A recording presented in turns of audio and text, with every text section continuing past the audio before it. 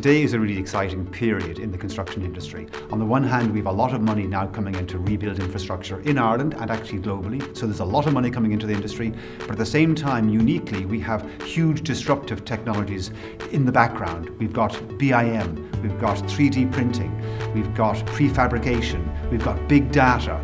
There's a lot of change that's going to disrupt the industry as we know it today. For us as lawyers, we think we have a role to play in terms of, particularly in the public sector, how we can design procurement and contracting to make it collaborative.